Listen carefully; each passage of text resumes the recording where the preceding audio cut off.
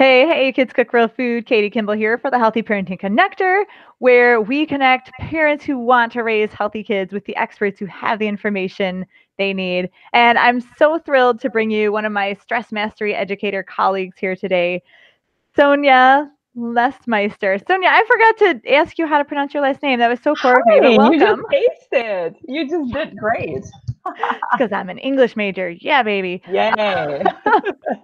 So Sonia's here because we are going to talk about the stresses and joys of a bilingual or multicultural home. I know this is a really hot topic with people who have like cross-cultural adoptions or multicultural families like immigrants to America or maybe biracial marriages. There can be a lot of really unique stressors for kids, and Sonia's going to utilize her experience in stress mastery and her life experience as someone who is an English as a second language speaker and an immigrant to America to talk about how we can really make life smoother for our kids. I'm so excited to talk about this today. Yes, so am I, Katie. Thank you for having me today. Yeah, this is going to be so good. So, Sonia, take just a minute and kind of tell us a little bit about your background culturally, and then how did you get into stress education and stress mastery? Haha, great question. So, my background, my home country is Czech Republic. Actually, now the most recent name is Czechia, which I don't really love. And currently, you may know it as the Czechoslovakia. So, that's where I was born and raised. And came to the US when I was about 23 years old. So it's been roughly 17 years I've lived here. And I am proud to say that as of last Wednesday, I have also been naturalized. So I am officially a US citizen now. Yay, So, congratulations. I love yay. that. It's been a long journey. And how did I come here and how did I become a stress mastery educator or the stress topic in general? So I came here actually on a fiance visa. So talking about stress, Wow. and you can maybe relate if you have an international adoption, there's a lot of paperwork to be done and completed, and a lot of transitioning. When you're transitioning as an adult, it's different from being a child. Mm. But essentially, it feels like you're in a witness protection program. You sort of come Oh. here, and even though you might be speaking the language like I already have, um, you don't recognize all the nuances until you actually cross that bridge. All of a Mm. sudden, you find yourself in a different culture.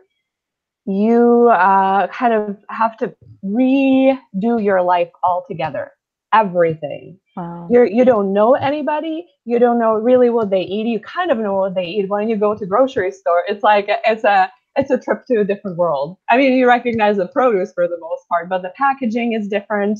Trying to cook your home recipes doesn't always turn out. I remember baking Christmas cookies that turn out to be salty, and I didn't know at the time that there's actually salty and non-salty variety of butter, which caused that oops.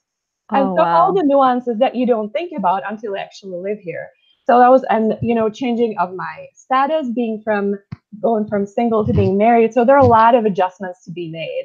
And actually, it's being said that one of the top three most stressful events is moving. The second one is changing your status, social status, from maybe being single to being married, or from being married to being divorced, all these. Mhm. So that's very stressful. And third one is starting a new career. And I was fresh out of college looking for a job. So I had the trifecta. And on top of it, the different cultures. So I had four things going on at the same time. So it was a time when I actually went through depression. I didn't know it at the time, but it was a very difficult time. And being that I'm a survivor and kind of adaptable type of a person and adventurous in heart, that helped a lot. Mm, And that's great. that kind of answers the second portion of your question, because over time I've learned to be resilient. I've kind of gathered my resources. However, as I have become a mom and being in a bicultural, not biracial, but bicultural relationship, it has become increasingly difficult. And the nuances that initially seemed very little and unimportant has kind of widened the gap over time Mm. and really made it difficult. So the stress was piling up. Just imagine having a plate like going through a buffet line, and all these responsibilities were piling up on my plate. So not only I was responsible for running a household, all of a sudden I became a house owner at some point, a mother of one, then two, and supporting then my spouse. We're no longer together, but we have two beautiful children together. And all these other things, social responsibilities, wanting to contribute in this to the local community, all just kind of made this big mess in my life. And I found myself not being able to cope anymore. I was burning out. And I am someone, and women in general are someone who need to be connected. We're connectors. We need that community. That's how we're wired. And I found myself lacking in some respect on not having enough close relationships to really help with that. So I was reaching for any straws. So finally finding helpful, effective outlets led me on the path to managing and eventually mastering my stress, Katie. Hopefully that answered your question. Yeah. And so now your two boys, tell me their ages, and are they also bilingual? Yes, they are. My older one, Steven, is 11, and his younger brother, Sebastian, is 8.5. So Okay. 8 going on 9. So what have you found are some of the challenges of speaking two languages in the American culture? Well, with this whole society being kind of divided about immigration, it feels a little bit odd to speak a different language in public because I'm someone who likes to blend in, and I would pride myself in being almost undetectable as a foreigner. And all of a sudden you have to kind of come out and speak a different language in public because from early on, you're encouraged as a parent to communicate with your child. So when you go to the grocery store or other places, point out things and speak. And all of a sudden I had to speak my language. And actually, it was a blessing in disguise because my Czech, which is my first language, has started to deteriorate because I was not really speaking with anyone. There aren't very many Czechs where I live in my local community. So whenever I would make a trip back home, I found myself grabbing and looking for the right words to say. It would be difficult. And I remember when I was on the other side of the table looking at people coming back from elsewhere, I'd be like, what's your problem? Like, are you trying to just look important and all of a sudden you're not one of us? I didn't recognize that's a real challenge. So what I had to do essentially was overcome that mindset that people will judge me and they will think of me as an illegal person, because that's the big divide, right? Am I here legally or illegally? And I couldn't wear a sticker saying, yes, I am legal. I'm the legal alien.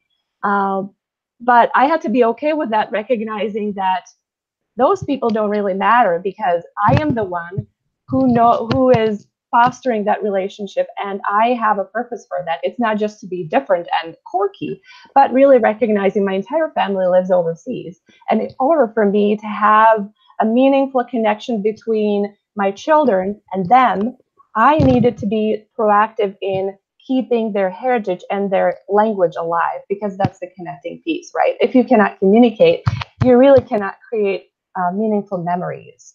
Yeah, that's very true. Now, obviously, you had to make a conscious choice to teach your children Czech and English. So there must be some benefits. So, although there are challenges, what are the benefits of speaking two languages? Well, the benefits are immense. From speaking from brain standpoint, the language center, if I'm not mistaken, is located in the same part of the brain that is responsible for math skills, the logical skills, and even music. It all resides in the same thing, in the same place. English is my second language. So I might be pointing to the wrong side. So I'm not a neuroscientist. However, it just helps really to express yourself much better. You have multiple outlets. So even though I'm not a musician, I can really enhance my brain functioning and really give your brain some workout. And initially, when actually as a child you are born into this world, your brain is an open book, and you can truly learn any language. And you're not learning; you're just you're absorbing it. So you can, if you have trilingual household, your brain would essentially look for patterns. It's looking for patterns in the language. Each language has its own pattern.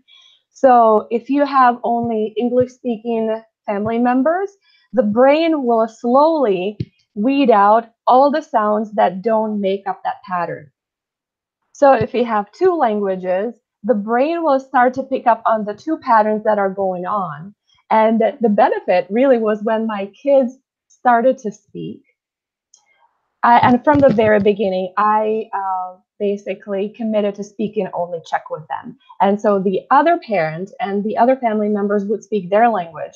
And there are many ways you can do it, and I'll talk about it in a bit. But essentially, by me being associated with the same language, I remember when my kids would try to say something and I wasn't sure what they're saying, I would say that Czech, say that in English. And so we would go back and forth until we figured out what they're saying. So it was a benefit because I didn't have to guess, because, you know, I remember one time my younger son was saying, "Mommy, Teddy is broke. Teddy is broke." I was like, "Who broke Teddy? Who is Teddy?" And what he was trying to say in his broken Czech, "There is a bug here. There's a bug here." And so that was pretty amusing. But, kind of figuring out what language we're using right now was priceless. That's funny. So it's good for the Yeah. brain, good for connections with, your Mhm. extended family. Also a little bit helpful when they're toddlers and you don't know what they're saying. You get two Exactly. options instead of one. Exactly. So it helps with their schooling down the road, their language skills, their math skills, their music skills. Both of my kids happen to be musically gifted. And my younger son is also very good at math. He's scoring really high in math on the national level when they're doing their testing. And it is not really true that when you're bilingual that your speech is delayed. My kids would be prime example, because my older son didn't really start speaking. I remember he was about 18 months and he could only say the animal sounds. That, what does cow say? What does dog say? And he would know it in both languages, but that's about where he was. Where his younger brother was actually stringing 3-word sentences. So I remember having this like little person by my leg, and we would have these pretty advanced conversations for that age. So that was unique. And I just wanted to point out, if you're someone who is looking to kind of be bilingual, this is a great book, Raising a Bilingual Child. There are multiple books on Amazon that actually I started looking at. I was like, wow, this is pretty cool. I love books. But one is enough. And the two takeaways that I kind of adopted from that book was, one, you can either associate the language with the place where you're at. So if the family is at home, we only speak, say, Spanish. And when we're outside the home, we speak English. However, my challenge with that is, well, what is home? How do you define home? And what if you're on vacation? Then the other language suffers.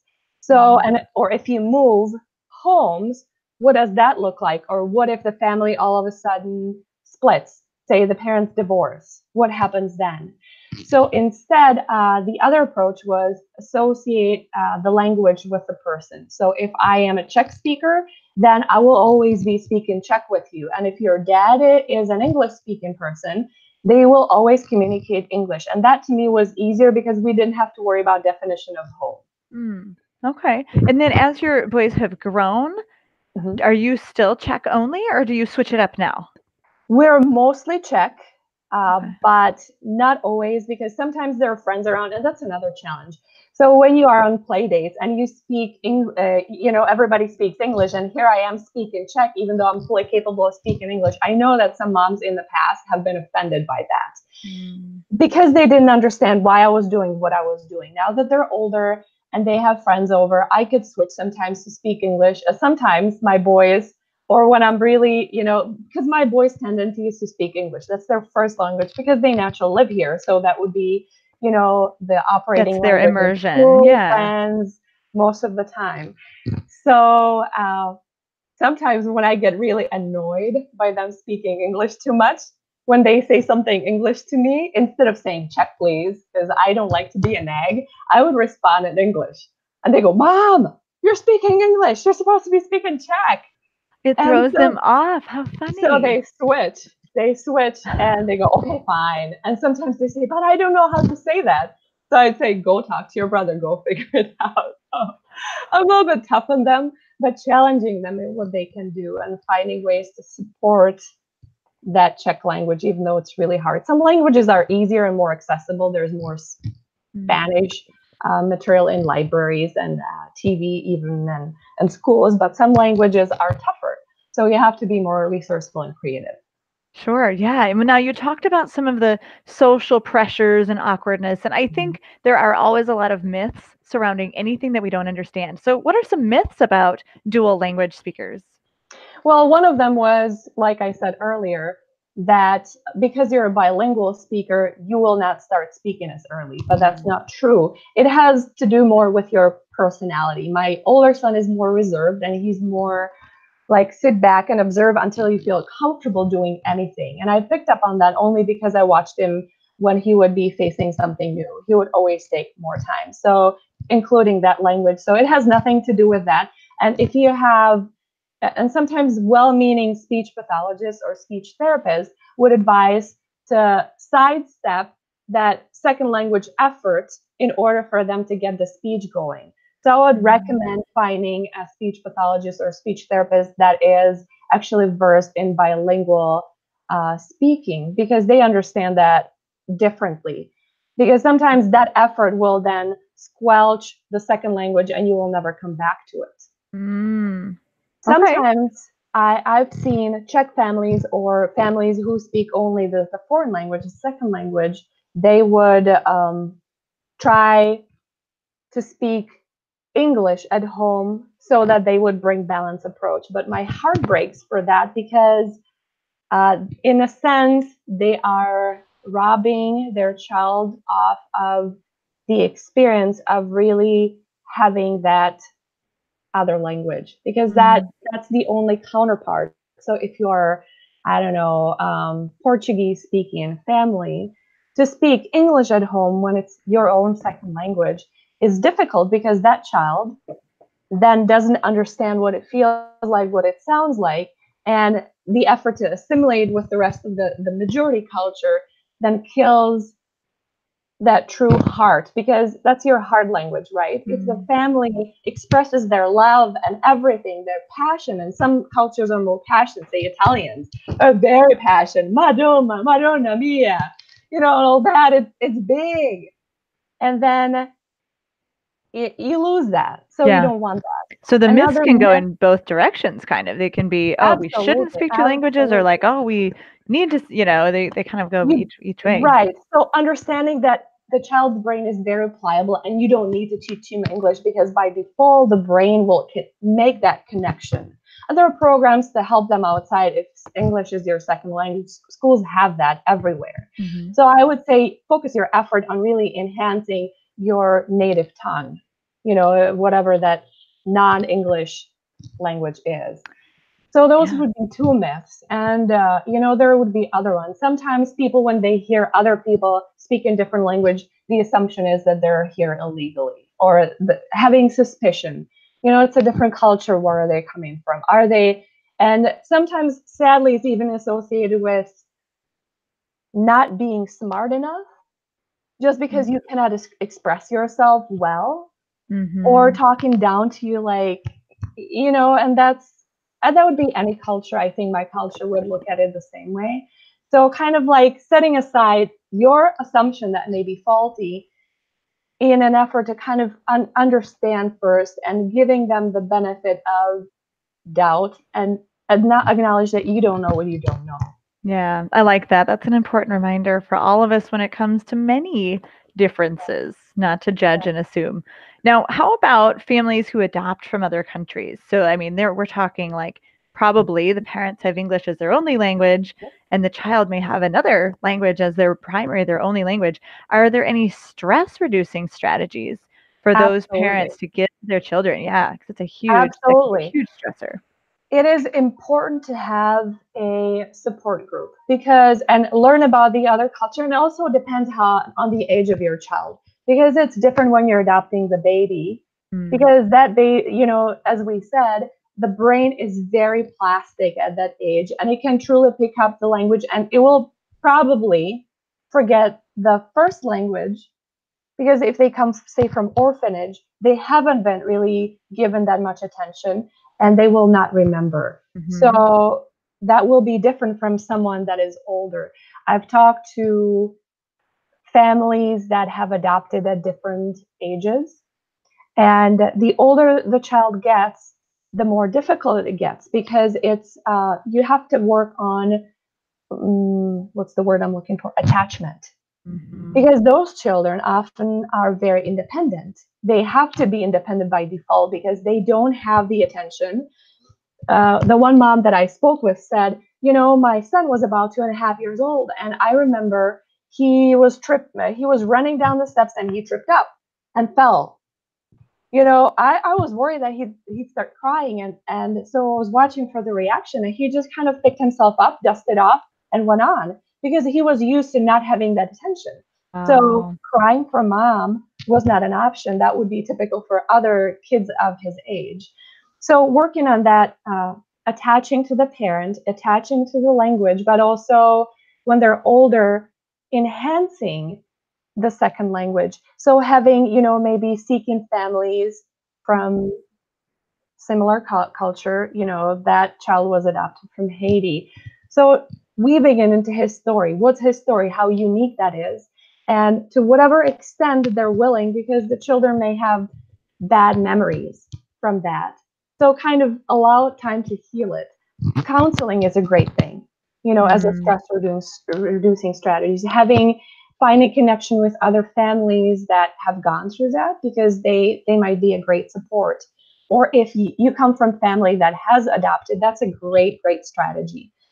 And in general, just allowing enough time, and having, if you are new to counseling or any coaching, accepted as not as a broken thing or there's something wrong with you, Mm. but allowing that benefit of counseling or coaching for your entire family is a great thing, because it just allows for a healthy dynamic in the family, and not being rigid, because every child is different.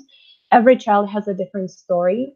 And even with biological children, we're all different, and we are like microcultures within the new culture of our family, Mm. and having Definitely. something that binds us, like having meals together. She was saying, eating meals together was a great deal. It was a connecting piece, and I'm sure you can speak to that. Having family meals, when all of a sudden that's the common denominator. We get together, we get to eat together, and Sure thing. Yeah. And there yeah, are some cross-cultural differences and challenges there too when you talk about food. absolutely. What kind of issues come up at the table when you have people from different cultures gathering together? Again, it depends on the child's age. So if they're older, recognizing that you will never be able to recreate the food that they're used to, and Mhm. depends where they came from. If it was an orphanage that was poor, maybe their appetite is not really there. But and trying to cook American Chinese, the original Chinese will never be as good as, or the Chinese American will never be the same as the home cooked meal somewhere else. But Mhm. chances are the children didn't really have all the luxuries of experiencing the food. Makes it a little bit easier, but uh, I would say it's not so much about food as we were worried initially, or as I was thinking, but it's mostly making sure the child is adopted well by the siblings. If you have older siblings, then having a conversation, that's another stressful thing, because you might feel at some point like, I don't matter. I used to have all these rituals with mom and dad, and now here's a new brother or sister, and I don't have that tuck in the night. I don't have that bedtime stories. So having parents were saying, having a meeting with the family, with everybody, and including the kids, and say, this is what we feel we're called to do. If you have, a faith background, that, some moms were saying, God is calling us to adopt. And we feel that this is the right thing to do, and we want to kind of go with that. And let's embrace it as a family and talk about what it might look like. So that can reduce the stress on kids if they're, depending on their ages, and talking about that. I'm sure awareness and conversation with the children who are already in the family is like a huge, like most of the equation there.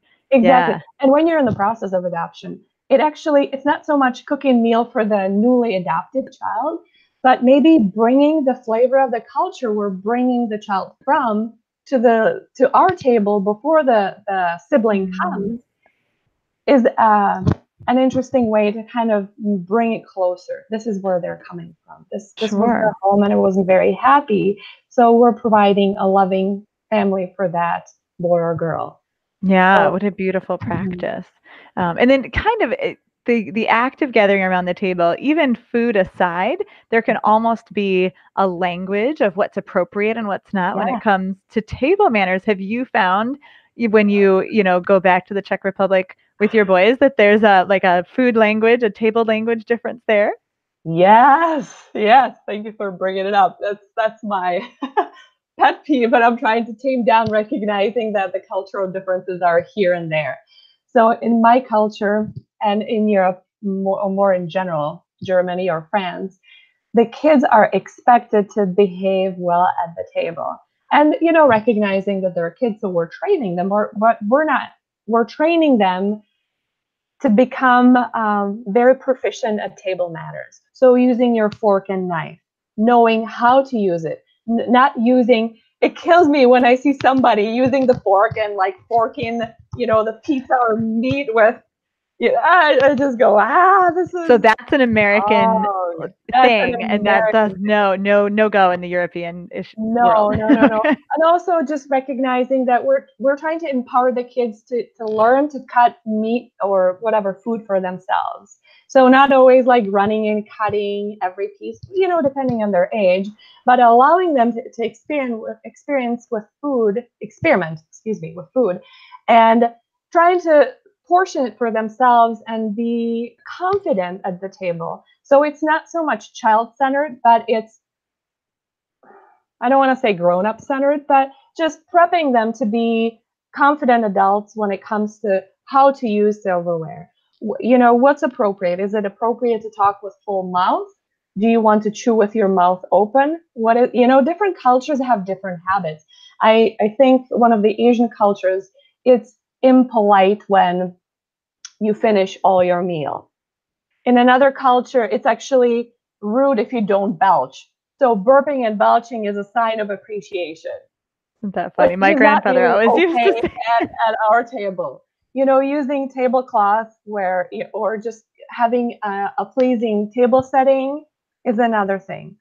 Or there was another thing that I can't remember, but that's okay. Yeah, but it is. It's almost like there's a language of table manners as well, which is this is an important note. P.S. for people doing international travel to really pay attention and try to figure out what's polite and what's impolite, because likely most of our American traditions are impolite, probably everywhere else. And we're not too loud when we're at the table, so we have a conversation, but it's not loud. But typically, I remember living back home and observing American tourists. Most of them were very loud, so they would just overpower the rest of the room. Oh. And so it's not really a jab, but that's just an observation that I've gathered. And I've tried, because of where I come from, serving my kids meals that they're not familiar. So I'm not a fan of serving kids meals like the mac and cheese and me neither. I like to expose them to all the different flavors, recognizing that when they come visit my home country, and we'll be visiting multiple homes, my culture is very hospitable. So they would cook meals, and they go to all sorts of trouble to bring you whatever on the table. So if somebody does all these things for you because of their care and love, and then you just go, I don't want that. it looks gross. First of all, it's rude to say, and second of all, you haven't tried that. So I'm trying to encourage that and always say, try a few bites. You don't need to love what I cooked, and it's okay, but just say thank you and recognize that I have put my energy, time, and care so that I can feed you. So recognize that in others. And you don't need to finish the meal. Nobody's saying that you have to. You just eat some and be appreciative. And that's all. Right. Widen that palette. And that's, I mean, Absolutely. culture and language aside, I think that's so important for every family to do, to expose their kids to different flavors and, really encourage them to be open and not be rude. Yeah, we talk about that a lot here at Kids Cook Real Food for sure. Because their taste buds are still developing anyway. So my kids, for example, don't like raisins. But I ignore that, and I keep, when I have a recipe with raisins, I still include that ingredient in, because I say, well, you never know when you might like that combination. Just because you didn't like it in XYZ doesn't mean that you will not like it in something else. And I was right, because I was baking a Czech strudel, which had apples and other things. So it's a sweeter pastry, but it's not super sweet. And lo and behold, my younger son was just eating the whole thing. Because for one, it was too much work to pick them out, and second of all together it worked pretty well. So yeah, we like that growth mindset. You don't like this yet, but you might later. So Sonia, we've talked about your own home where you have 2 languages. We've talked about sort of international adoptions. What of the homes where the parents don't speak the language of the culture? So maybe the parents live in America, the family lives in America, and the parents only speak their primary language, but the children have learned to speak English. I think there are some unique stressors there. What kind of stress does a child experience? There are. I used to mentor actually a woman from Somalia, and a lot of the refugees, they come at maybe older age, and they might have children who come with them, or they're born in America.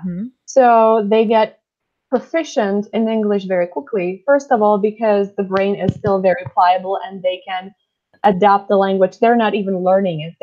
They're absorbing and they're assimilating it. So it's a different process in the brain. And when they say, they're in school, growing up in a different culture, my school experience was very different from the school experience that I have here. So it feels threatening at times for the parent, because first of all, you don't understand everything. If your English is not very good, you're not proficient, that's your first kind of a stumbling block. And second of all, you don't fully operate in this culture. You don't understand the schooling, because back home, you know it. You're capable. But here, your parenting is kind of reduced, because all of a sudden you cannot pass on the experience. You cannot be the guide.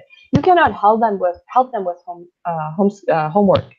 I remember at one time I was even considering homeschooling, but then I felt like I cannot really explain certain concepts in English and feel confident. So you as a parent feel less than sometimes. You feel not capable enough. It's stressful. It's sad. It's very emotional. And the kids then, sometimes you feel like you don't know if you can trust what they're telling you, because you don't know. So you don't feel fully in charge of your kids, and you feel like you're losing them sooner than you wanted. And what I found helpful is being fluid, maintaining your fluid and flexible mindset, understanding and recognizing that it will not be the same as if you were at home.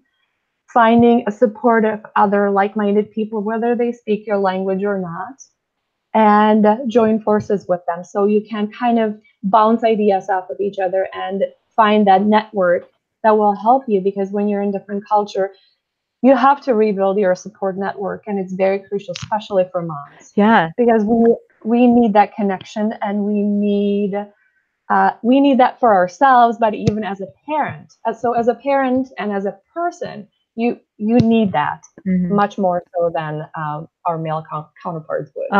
Now, is there anything teachers or neighbors can do? Like if I'm an English speaker and I'm involved with a family where the parents don't speak English, is there anything I can do to help them out or help the child be, find a less stressful situation? Great question. I think there is a lot of help that our neighbors can offer. Oftentimes I feel that they don't know how, but you can start by maybe having a neighborhood cookout. So invite the new neighbors over. So, and everybody, we did it one year when I joined forces with another lady who used to do that here in the neighborhood. And we basically printed out flyers, and people had sign up sheets so they could call in or drop in and say, hey, this is what I'll bring. So everybody will bring something, and encourage the new family that is from a different culture to bring it and learn maybe a couple words of their language. So, it's always very heartwarming when the other person from the majority culture learns couple words. I saw a story when a family, they were not even foreign speakers, but they had a deaf child. So they had to speak sign language, and the neighbors actually have learned sign language so they could communicate with that little girl. And that means so much for the family and so much for the girl, because you don't feel alone.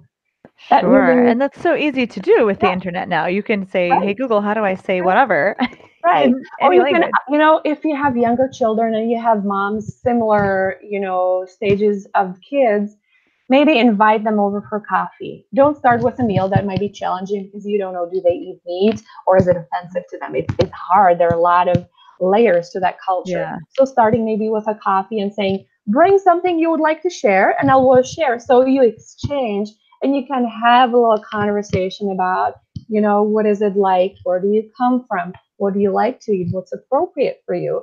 So Is you it can be, okay to utilize the child as the translator if the adults in the family absolutely. don't speak English at And all? a lot of peoples actually do, coming back to the previous questions, many families have to rely on the child translating Yeah. between, say, the school and the parents, which is really uncomfortable situation, because you don't know if they're telling you the Mhm. truth, or are they Yeah. really Is twisting it. there's not much a teacher can do in that situation to reduce the No, stress and other than just mhm, be patient and slow right. things down. So the teachers really need to find ways to communicate. Nowadays, you can actually have a Google Translate on the phone. So you can either speak or type it, and it will translate. It's not the most convenient, but it's a new tool that didn't really exist in my time. Not that I needed it so much, but at least helping to communicate on certain level, that helps. That's And true. some That's so schools interesting. in California, I think, offer more translators even. So there is a different, they more accommodate different cultures, which can be crazy, when you just take it to an extreme. I cannot imagine how you do that. But just finding your resources as a school so that Yeah. you can, be doing the right by the family and the child. Exactly. So, Sonia, I'd love to leave parents with a message of hope and something positive to leave with. Of course, you and I know that positive thoughts are so important for our brains, so we want to end on Yeah. that. What's your message of hope that you want people to remember out there just about bilingual homes and multicultural homes? It takes a village to really make a great world, and each of us matter. So it doesn't matter what language you speak, just remember to be kind and be patient. And realize that you don't know what you don't know. Don't assume that you know about your neighbors or other cultures, and try to make a meaningful connection. Whether you are the culture that is new coming to America, uh, be humble, but also don't try to stay to yourself.